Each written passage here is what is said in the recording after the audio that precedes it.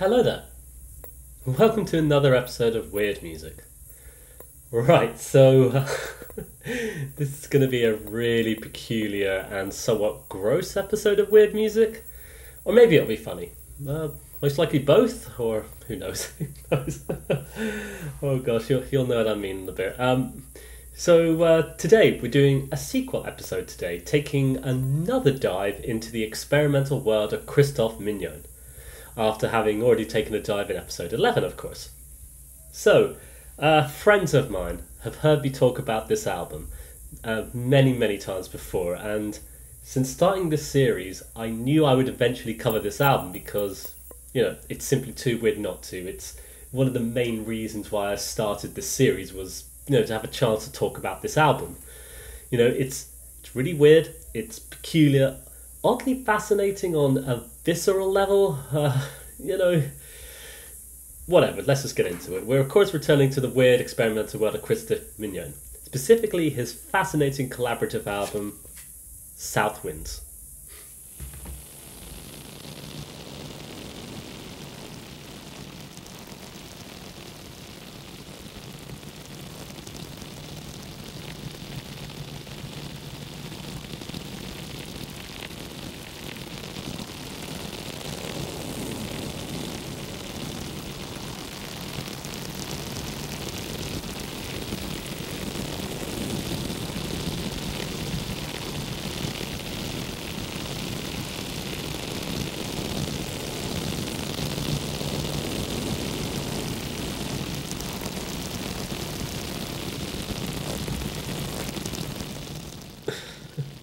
Right, so let's address the elephant in the room, shall we? South Winds. This is an album sourced entirely from farting and flatulence. So what we have here is an experimental sound art album that is so weird and confusing, and although a part of me likes the works of Christof Migone, I really appreciate his experimental tendencies, his efforts to communicate in such obtuse and peculiar ways. I find there's something really baffling about South Winds though. There's of course this weird level of humour to be found on the album, and the sounds of someone farting, it is kind of funny. Hey, I've heard you're a pretty flatulent guy. Any comment on that? Oh, no, see here. Stop that. Attention, wireless listeners. Most of the sounds you are now hearing are not being made by me. Oh, stop. Won't someone please stop the farting? It have to be said though, there is an experimental process being pursued on this album. And, with an interest in the discovery of what you can produce from these peculiar sounds, it's very interesting. It's so weird, it's kind of gross and disgusting to be honest with you, but yeah, fascinating as well. So I'm going to give it a shot. We're going to dive into this album today. So within the world of experimental art, there's this ongoing discussion over what constitutes art. If I sellotape a banana to a wall, is it art? If I film a building for 24 hours, is it art?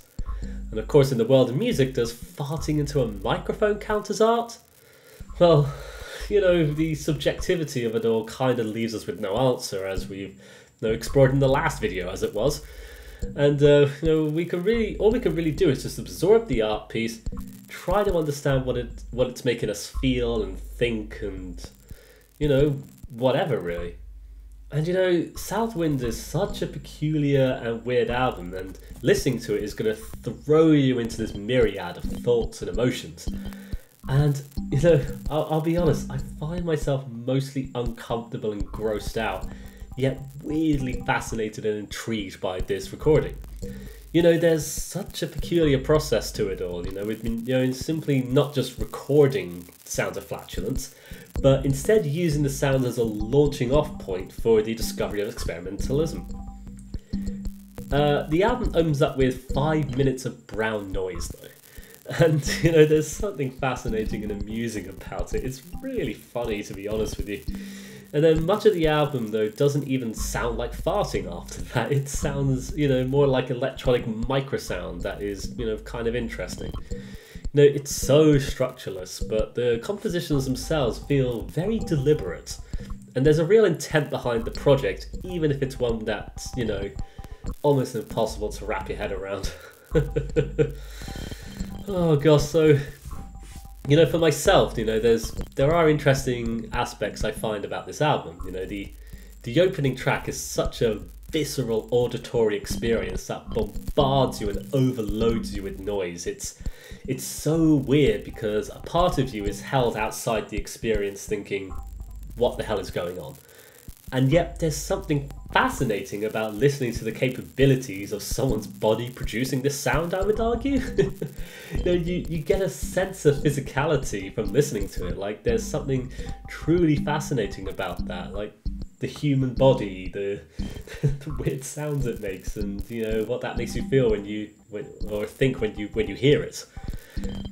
And even the emotions and the sensations you feel are fascinating as well. Like, this experiment, for better or for worse, it's definitely making me experience and feel something, different, and maybe that's its intention.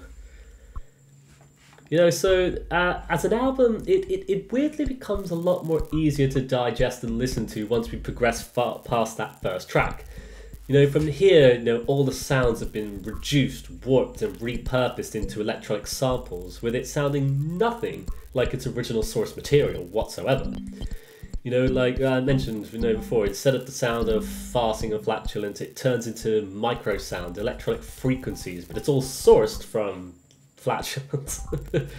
It's turned itself into something else entirely, and across those 7 electronic experiments, you have this very interesting quality to them as they explore the peculiar world of experimentalism and, dives deep into the source of, its recordings, the farting, and pulls out of it something entirely different and otherworldly. And yeah, weirdly enough, this comes across as some of Migone's arguably more approachable recordings in his very, very weird discography. At times, it's so weird to even be thinking or saying that, but when you've explored a lot of Christof Migone's weird, baffling albums, it's weird. Some of this is actually way easier to listen to.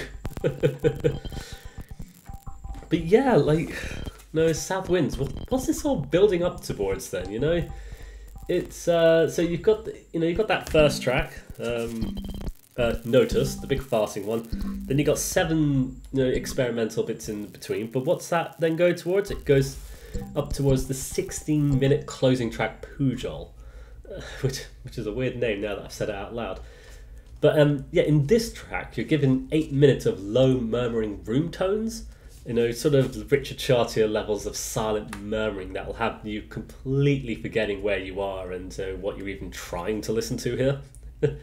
But it's after that 8 minutes, so yeah, the sound of farting comes back.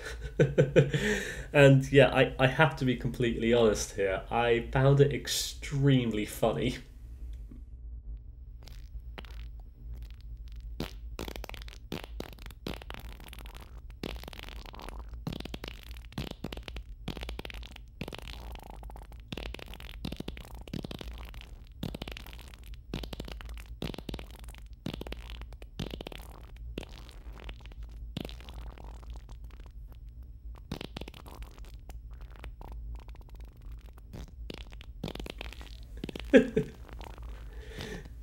Yeah, something about the sound and tone of flatulence, it just has me laughing uncontrollably sometimes. And with this being an art piece, I think it's important to mention my reactions and experiences listening to this, for better or for worse. We mentioned it in the Saint Abdullah record that it's important and okay to laugh sometimes, and yeah, I don't know what Christof Migone's intention is, but I'm sorry, you made me laugh with this one.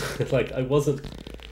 after hearing the opening track and all that brown noise for 5 minutes and being baffled and amused by it, and then those 7, experimental electronic tracks, and then going into the last one, expecting more of that sort of experimentalism, and then just being, bombarded with that farting sound, I wasn't ready for it.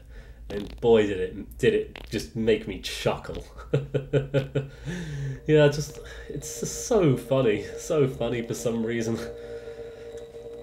So yeah, who knows what to think about this album? You know, this album is somewhat notorious for people who have heard of it. You know, it's such a weird exploration of the capabilities of the human body, of what it can achieve and produce in terms of sound, especially from such a peculiar place. And you know, as I mentioned before, though, it's definitely an art piece, though. And I feel the subjectivity of art makes it really difficult to, you know, to know what to think of it sometimes. No, it's always a cop out and stuff, but at the same time, it's true though. It's true because, you know, some people will find, you know, stuff to latch onto and, you know, enjoy or recognise or understand from it, and then other people they'll only hear the farting, I guess.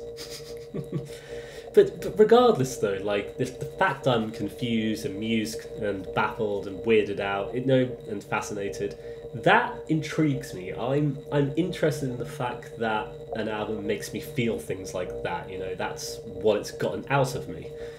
And you know, I have to say, like, you know, the experimental nature of it has produced some interesting recordings that you wouldn't have known would have been sourced from Flatulence had it not come with this context.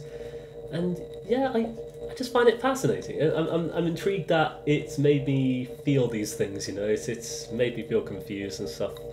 Probably for the right reasons, but who knows? Who knows? Before we close off though, so let's go back into a little bit of that background information, the sort of history of this album. No, so the art of using flatulence in a performing context isn't actually something new. It's been explored in other forms of media, but it seems to stem back to a performer known as Le Pentamane. And Le Pentamane was the stage name for one Joseph Pujol. Same Pujol named after the last track, of course, from Marseille, France, 1857-1945. And Le Pentamane was known as a professional farter and would perform a variety of acts, all stemming from the acts of flatulence, including replicating the sound of cannon fire, thunderstorms, playing the tunes of Au Sol Mio and La Maciel on an ocarina through a rubber tube inside his anus. That's pretty gross but kind of funny. You know, the man had an act, and people seemed to really like it at the time. You know, and I would say that the history of this man and his legacy, it really interested Migone. So and what happened was he undertook a recording session with another La Pentamane. You know, the name Le Pentamane is used in the liner notes in reference to who they sourced the farting off of in this. It's not the same guy, I don't believe, but it's some other guy does the same thing. And regardless, their recording session, they had the intention of exploring the somatic winds as a response to Artaud's ontological formulation. The depth of my being is the volume of my body. You know, it's interesting because it shows a very clear artistic intent, and in exploring a very weirdly interesting process of the human body and what can be explored within it, you know. And I should also say as well, like, the human body, the sounds it makes and stuff, this is actually something Migone has explored before in different contexts. You know, for example, in his 2000 release of Crackers, this album was sourced entirely from the cracking of bones. And, you know, that it seems that Migone is fascinated by the sounds of the human body, you know, what it can produce and what you can then do with those sounds by just completely reworking and repurposing them all. So yeah, I think we've come to the end of today's episode then with that. To be honest, I'm really not sure what I think about this album. It's so weird, you know. I enjoy experimental works, even ones that lean on extremes, but with this one I find it straddling this line in me between it being intriguing and off-putting at the exact same time. But maybe that's the point? I mean, I'm not really sure. But maybe you should just give this a listen and see what you think and see how it makes you feel. You know, it's it's certainly a controversial album in some aspects. You know, maybe in terms of how it stretches the subjectivity of art. Much like the Banana art piece. You know, that certainly generated so much discussion when it came out. You know, but when it's all said and done, you know, art pieces like this, they have produced a talking point for whatever reason. You know, it's certainly given me things to discuss with my friends. You know, we've laughed, we've been interested, things like that. You know, but it's all interesting in its own right, I would say. You know, yeah. But what will you make of it? Who knows? For now, though, I hope you've enjoyed this absurdly weird episode of Weird Music. If you are intrigued, feel free to check out South Winds by Christof Migone. I have popped the link in the description below, of course, for you. For now, though, I wish you all the best. I hope you take care, all the best, and bye-bye for now. Bye-bye!